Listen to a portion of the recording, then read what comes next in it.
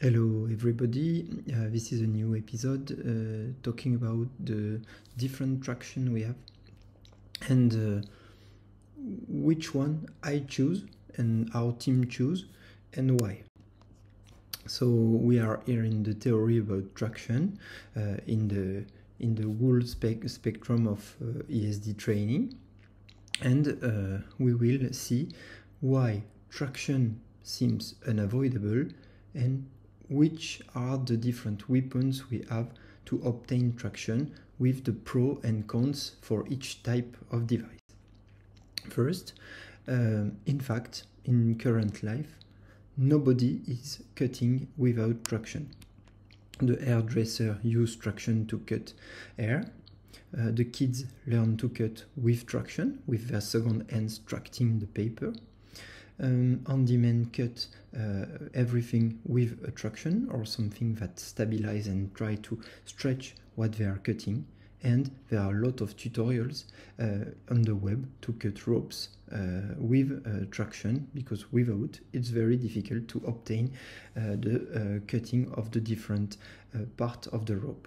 So please think about, in real life, you always use your second hand to tract in order to have a precise and effective cutting.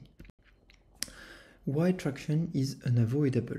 First, because we want to go into a virtual space which is submucosa. And if we use conventional technique without any traction, this space is very narrow and it's very difficult with the scope to go under. You have to use strong injection with macromolecular molecules in order to open the space and to increase the space in order to be able to put the cap under the lesion. But if you use traction, the opening of the entrance into the submucosa will be far more easy. And finally, if you use a multipolar traction with a strong force, you will have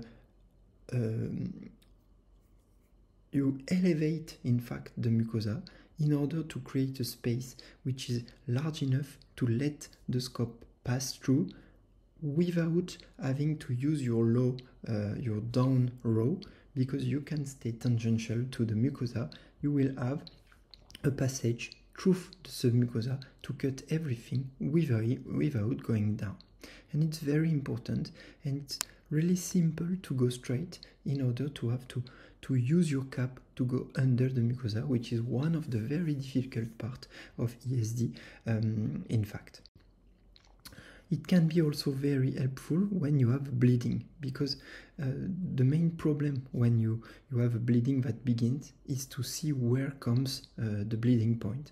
And sometimes it's very difficult to open the space enough by dissecting and get an enough large area to see where the bleeding point is coming and how to deal with.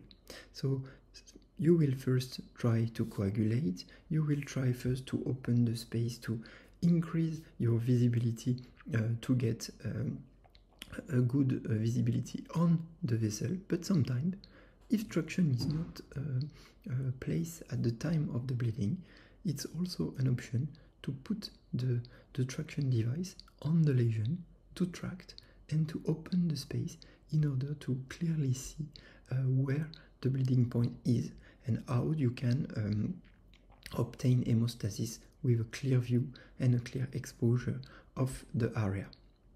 And you will see now, thanks to the traction, mucosa is stretched, bleeding point will be visible,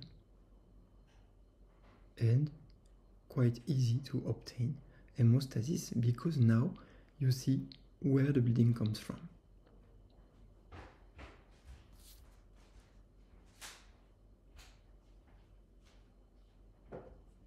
So traction can also be an option to obtain a good exposure in case of bleeding. So why is traction unavoidable is also a problem of efficacy, because if you cut submucosa without any traction, you will need a lot of cutting, a lot of cut spikes in order to cover all the surface of the submucosa. But with traction, you have a kind of condensation of the submucosal fibers, and therefore they are more compressed, then they have a smaller space due to the traction, and therefore the number of cuts that are needed to obtain the complete cutting of the submucosa will be less than without any traction. And with a strong traction, you reduce again by concentrating all the fibers to the point on the opposite edge. It will reduce again the number of cut strike you need, and therefore clearly you will reduce the duration of the procedure, because you will have to cut less by cutting more fibers in any cutting. For me, there are two different kinds of traction. The traction which is here to facilitate conventional ESD cases, to accelerate learning curve for trainees, to improve effectiveness, to improve exposure and safety, and to go faster. And for this, we are not talking about ESDs you are not able to do without traction, but the aim of traction is to improve effectiveness and reduce the duration, to go towards an ESD which is safer, faster, and easier with a shorter learning curve. In our practice, we do nothing without traction, or almost nothing. We go back to no traction for trainees in order to train. But for being effective in a patient, traction will always help, and you can see that effectiveness of ESD have been improved at any evolution of traction. Without traction, our speed was between 15 and 25 square millimeter per minute. With a single traction, 35 to 40, multipolar traction, 45 to 50, and recently in the prospective study published in GIE, we reached with 10 guys a speed of 66 square millimeters per minute.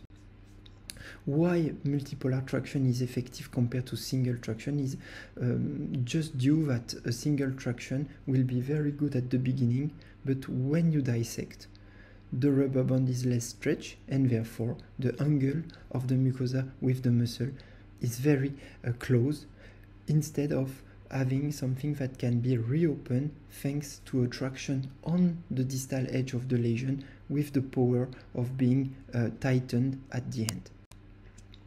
Just for a simulated lesion with a 5 by 5 centimeter lesion without fibrosis, an easy case, no problem, no problem of maneuverability.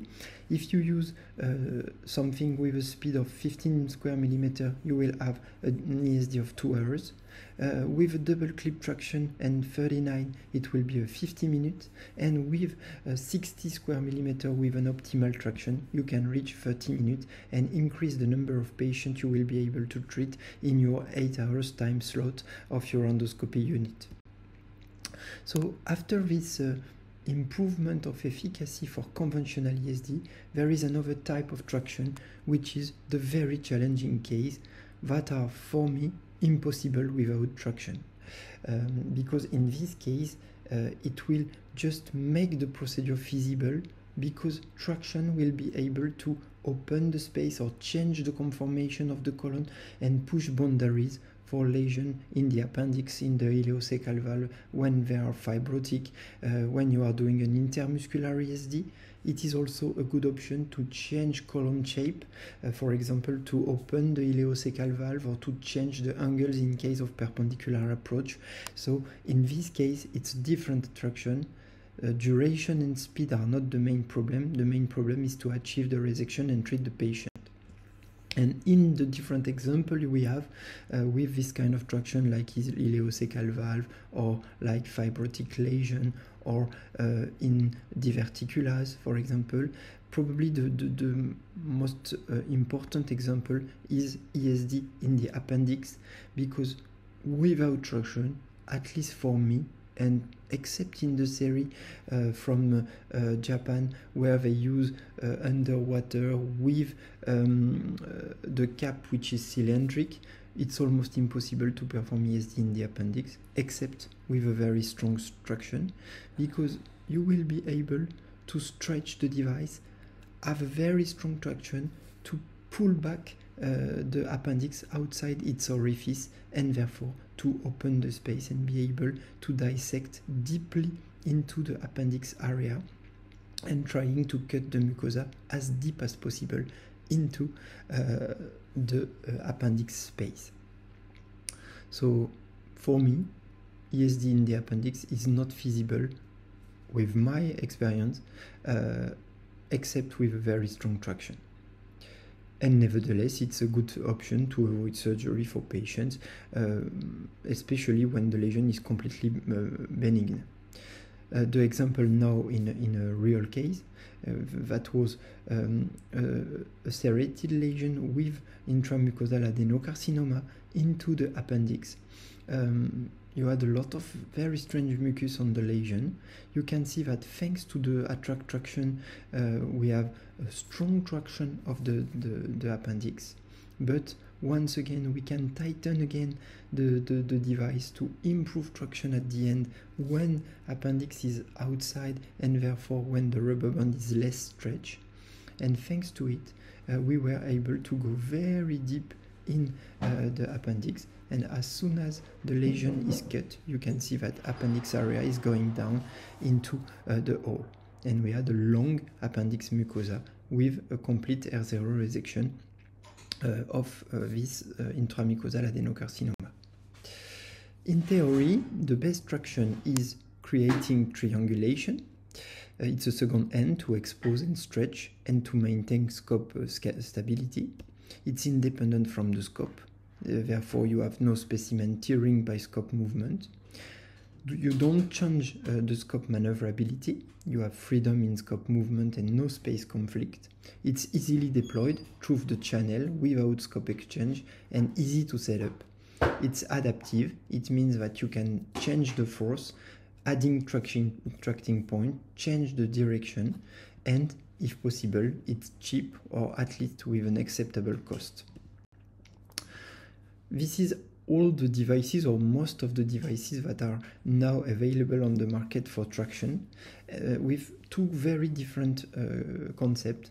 The one which are dependent from the scope and the one which are independent from the scope. And at the middle, you have robotic because it's dependent from the scope but with two independent arms. For the devices that are dependent from the scope, the main problem is this dependence to the scope. Because when you move the scope, you also move the traction, and it's very difficult to adjust the proximity to the cutting line with the scope if it moves the second end when you try to move. So they have tried to make softer devices with a kind of small freedom, making some movement of the scope independent from the traction. But in fact, if you have to change really the close to the far view, you will also change the force of traction and the direction of it. So for me, at least, it's a little strange to be dependent and to be captive from this second arm coming from the scope itself and not independent from it. All the single traction, so many ideas have been provided with magnets, with dental floss, with rubber band, with snare outside the scope, with two clips with magnets on it. It's always the same problem, very good at the beginning, but at the end you lose traction because when the lesion is dissected, it comes to the opposite wall, and therefore your traction that was very tightened at the beginning become to be floppy, and you have no traction at the end, and you have no traction on the end of the resection. Second point, the multi-traction strategy like wire loops or rubber bands, multiple magnets, hernia nets to make a lot of traction. It's the same. You have better traction because you can add traction on the difficult areas, increasing the traction in a very difficult part. You can do it also by adding new rubber bands on an area. But once again, the main problem is that the traction is going down while you are dissecting, and the end is more difficult, except by putting another clip with another rubber band at the end. But it means that you will have many points on the opposite wall to remove at the end of your procedure. adaptive traction force with a pulley and several points of fixation. It's interesting but not so easy to deploy in the right colon. The line is something in conflict with the scope itself, and you can break the line during the procedure, so it's not totally perfect. Because the force is sometimes too hard, you will break the mucosa and tear the lesion. Something is too low and the scope is moving the line by sliding on it. It's not always very stable in time, and to be honest, I'm not really fond of this technique, except in the esophagus, where the space is very small and it's difficult to obtain a good 90 degrees traction. With the adaptive traction device, the most important benefit is that you have many points of traction. You can tighten it and increase force, so at the end all the force will be on the last point, so you will facilitate the end of the procedure. But we are still working on the handmade device to make the setup easier, facilitate installation, catching the loop, and you will need a different learning curve in order to place it very well. It's not so difficult, but you have to be very precise at the moment to catch the small loops, and we are working on it to facilitate the setup. Another point is that if you want to go back to retroflexion, this kind of traction that are at the middle of the lumen can be in conflict with the scope. The robotic traction now with 2 independent arms, it's very interesting on a theoretical point of view, effective now with the study coming from Hong Kong and published by Philip Chu. It seems very promising, but for the moment the 2 arms are long and it's very far from the scope, so you have an unprecise control of the margin of what you are doing because it's far from you and you don't see it very well. And the other problem, even if it's our dream in fact to have 2 ends that we can adjust as we wish, in force, in direction, in axis, is that for the moment it seems very expensive for such a very frequent procedure like ESD, expensive and very difficult to access. So we have to find something else for the moment to spread out ESD and make patient able to obtain a R0 resection without follow-up.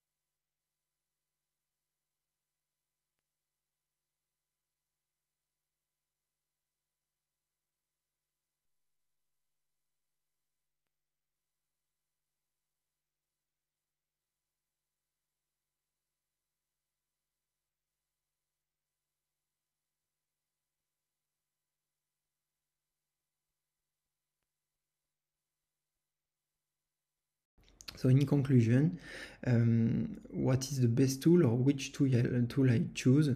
Waiting for a real robotic triangulation with short arms, the best tool is probably something which is multipolar, adaptive, independent from the scope, easy to remove, but setup should be simplified, miniaturization to pass easily in a preloaded clip the device in a 3.2 mm channel, and improve shape and adaptability with new kind of rubbers, new shape, and we are working on to propose something industrialized, more easy to access than the handmade device for the moment, which is very difficult to produce. Thank you very much and see you soon.